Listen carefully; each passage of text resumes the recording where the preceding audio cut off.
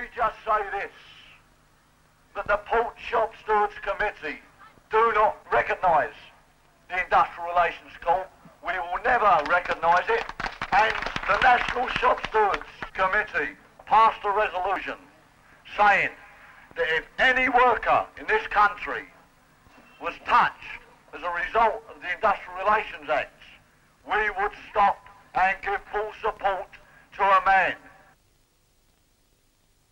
The company we work for, Tommy Wallace, employs at the moment somewhere in the region of 600 to 700 dock registered workers in a Royal Group of Docks.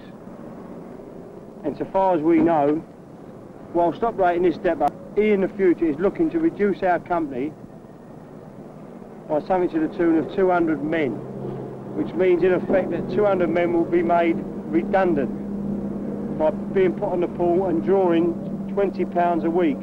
Meanwhile, the money we've earned is being ploughed hand over foot into places like these and employing cheaper labour and unregistered labour. And this gets back to the point of why we're picketing.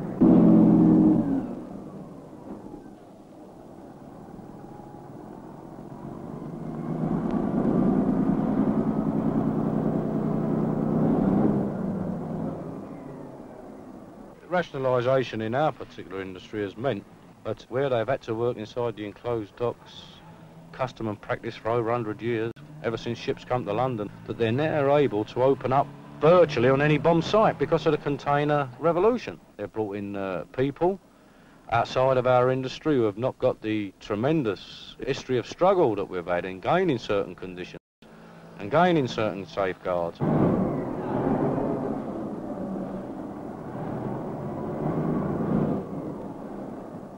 But basically you can bet that their manning is a lot less than ours, and that they've got no real strength like we've got when it comes to the organisation in the trade union movement. And we believe that the way it's been handled in our industry is an example of employers' greed. And therefore we have fought this particular attack by the employers, and we would continue to fight it.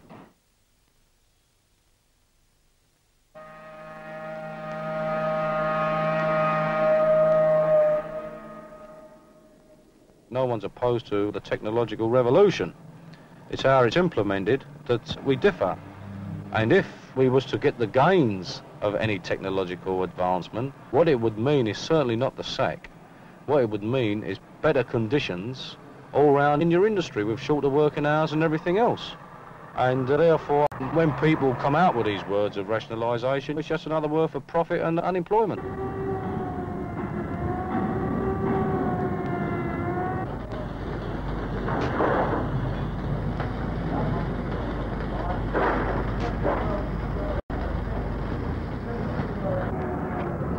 We're not the only industry, obviously, to suffer from this.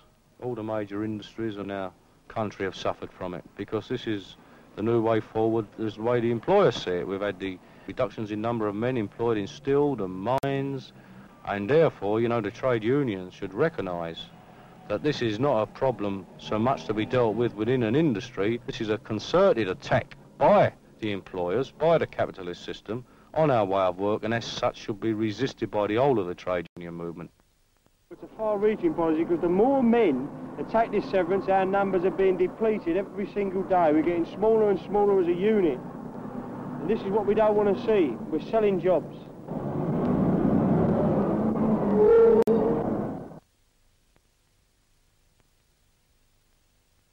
Job on farm is ours. Everybody has lost sight of one main thing. The work in there is not work. The employers, Tom Wallace, Cunard, we're naming you now, the owners of it. Wallace, port employer. Cunard, port user. Gracechurch Shipping Line, port user. Lambert Brothers, forwarding agents, port users. Brown Jenkinson's, forwarding agents, port users. And port user is exactly what they are, because they think they've used us. And when we've done job on farm, we are going to the next one, and so on and so on. So we tell you, keep up the picketing. Donaldson can get stuffed.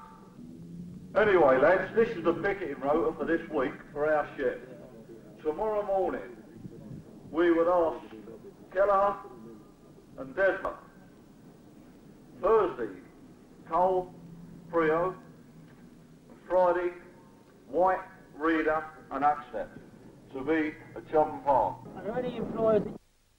Lord Vestey, he owns the land in Australia, he owns the cattle, he owns the slaughterhouses, he owns the coal stores in Australia, he owns the lorries that transport the stuff from the abattoirs to the ships, he owns the ships, right? He fetches it here, he's got his own stevedoring company, Thames Stevedoring, 1965 is his.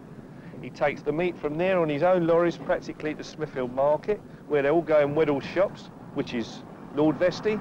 He sells the meat to butchers, and if he doesn't sell it to butchers, it goes to Dewhurst shops, which is Lord Vestey, and they sell it to the housewife. It's what is left of the original New Fresh Wolf, owned by Lord Vestey, who now owns the Midland Coal Storage Company in Hackney. The only reason that Vestey will close this building up, or has closed this building up, is to move out of the dock area to employ labour that is cheaper, that is unorganised and less militant than dock workers, and the other reason to sell the property and to sell the land. The reasons given at the time was that the dockers, through industrial action, had driven the work out of the port.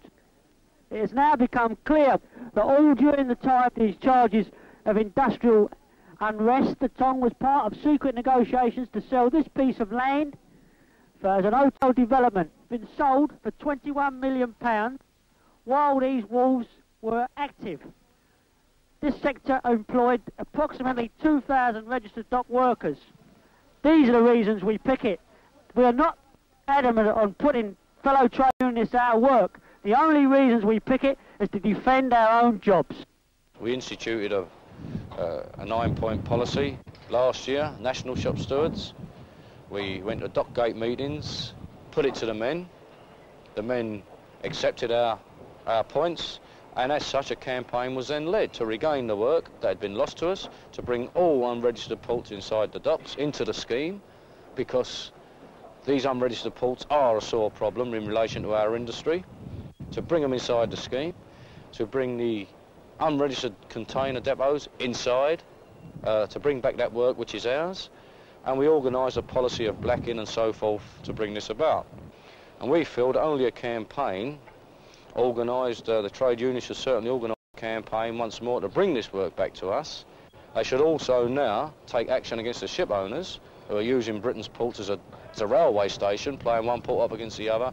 They're using docks, men against men, and besides the unregistered depots, these ship owners must be told that they can't play one dock off against another, pull out and create unemployment, and they should be told quite clearly that they'll get unloaded where the trade unions see fit to where they should be unloaded, and not please themselves and create havoc with it. And we still will be working to bring these ports into the scheme. We can only hope that the trade unions take a far stronger line of action if we are to be successful in our demands.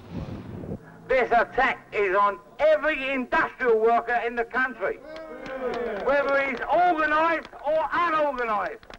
And the people outside of the trade union movement better get the message, because it's going to come home to them very, very shortly.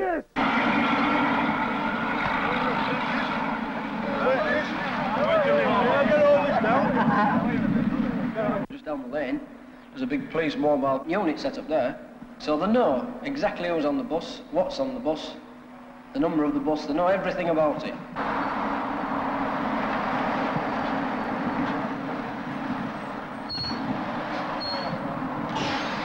As soon as we approach the police pickets, the police line up, they let everyone else through, and anybody who looks like a docker's car, or in our case the docker's coach, wave it in, same procedure, everybody off, search the coach, lift the seats, search the boats.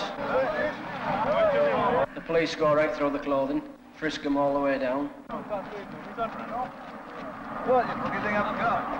Yeah, you're here, man.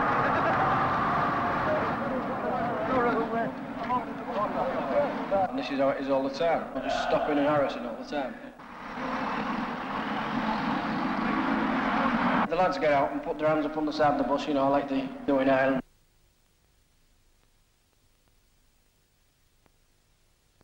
The challenge is there. Industrial relations, acts, civil courts, the police, the judiciary, they're all there lined up against the working class people in order to lower their standards. Our only weapon is our unity, our only weapon is our strength.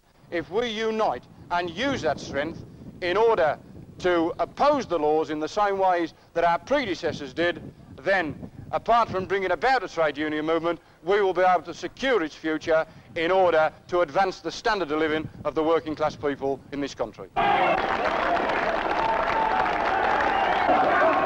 asking every one of you expressways to come down here, join this picket line, because these are the workers from the other chapels now joining us. The NGA, the SOCA and NATSOPers unite tonight and closing down every paper, because every one of these papers has supported the Industrial Relations Act. The Times is closed for the night. The Mail is beating right now, and it looks as though that's going to close for the night. Let's make sure right now that these fighting Nick are brought out of the Nick. There's only one key that turns that Pentonville door, and that's the mass action of workers. Yeah! You stand by your own class. Yeah. And if your leaders are not acting and corresponding to your wishes, we'll sack them and all. You are the union. Come out. Show your will tonight. The SOCA lads are pulling their lorries out. Let's see everyone pull them out. This is what it's all about. Every chapel, the Mail, the Sun, the Telegraph, Express, they're all stopping.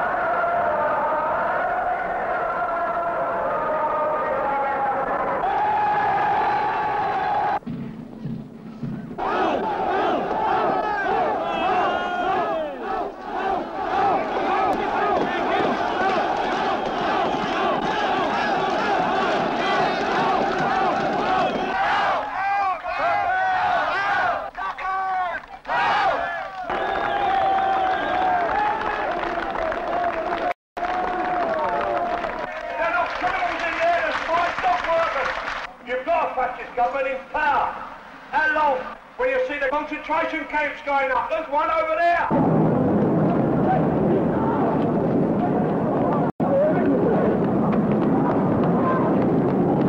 The class I'm fighting for is them little kids down there. Where are they going to go and work when they leave school? This is what it's all about.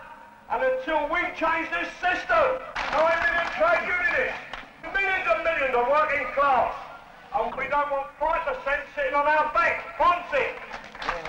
We don't want governors. Out with them. That's what the dockers stand for. We will run this country. We can run this country. We don't need the capitalist boss. What we've got to have is rank and file solidarity. And always remember that when people say this is not political, it is political.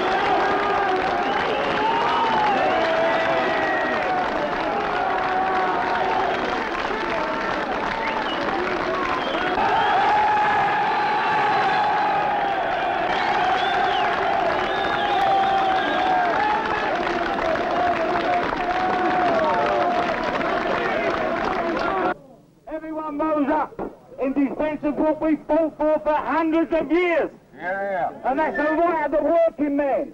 Every time to determine his destiny. The five of us was put in by a political coup, and it was the trade union movement that got us out. And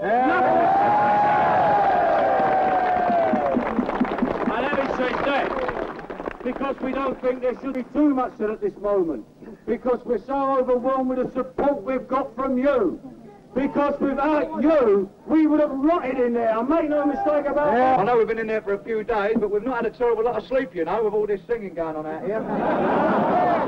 But you can imagine what that done to us inside. You know what I mean? In those little Peters. Hear that singing out here is marvellous. Fellow workers singing for us in there. Really great. Thank you all very much, all fellow workers and trade unions, from the top of Scotland right down to the bottom of Cornwall, and across back again. Thanks very much for all your support. I can't say any more, but...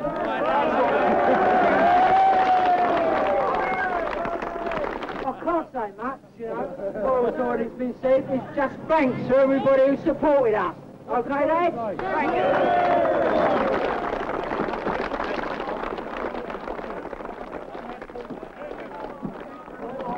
The people we represent we're in contact hourly and daily with, and we have their view immediately, and we activate it to the best of our ability. Whereas the paid official, the time he gets hold of a dispute at the high level, the negotiating level, they tend to become part of the establishment today. We've seen it with the rail dispute. We've seen it with our own dispute in the docks, where they postponed the strike. And we see this bill now as an attack, not on paid officials, but on the only democratically elected people, that is the shop stewards. They are out to attack the shop stewards movement. It showed it was a sharp contrast to our policy as to that as a TUC and Big Fella's policy. One of cooperation against one of standing up and fighting. And it was seen quite clearly that the TUC, every time they retreated and cooperated with the Act, then the Act becomes stronger. The demands of Donaldson become stronger. It was only when we stood up and fought, and we did fight, we said absolutely straight that you ain't on, that they found the Ministry of Silly Laws. I think if you're going to draw comparisons and lessons, the only lessons perhaps you can draw are the lessons that no one, certainly not the establishment, is going to take any workers on when that class is absolutely united and backed up by other people. And I think on our question, without any doubt, what it's done is exposes a purely political coup. I view it that these people, they're not finished, it's still on the book, that these people are vicious people, in my view anyway, that they'll be like a wounded animal now. They've retreated into a corner, they've had 3 good wallops, and now they're going to start slashing out. You know, influence a lot of men, particularly on severance, where the gamble was of Jones to get the men back to work as soon as he possibly could, and to take the steam out of the kettle, if you like, by getting enough men to take the severance payments. He also was assisted in this to a great extent by the mass media, by the television, who kidded, you know, fooled our men into believing they were getting a lot out of the Jones Audit Report, when in fact they were getting nothing at all. But it was also swayed by the fact that the recalled delegates' conference of the Transport and General Workers Union is completely undemocratic, where small ports like Leith, Padstow in Cornwall have 1 delegate for 100 men, where massive sectors like the Royal Group with 5,000 men have only got 2 delegates, 3 delegates. We've got this tremendous struggle by the employing class for the survival of their profits, and that means they're going to intensify the struggle against the working class in order to maintain their profits. Anybody that advocates going along with the law as a kind of a tactic and wait for a general election so that the next government can repeal it is just ignoring history, because the law that we've got today is a reflection of all the governments that we've ever had in the past. Every government that we've ever had in Britain has been a government which has tried to handcuff the working class in one way or the other. It happens to be a Tory government this time. The last one was a Labour government who laid the blueprint for it.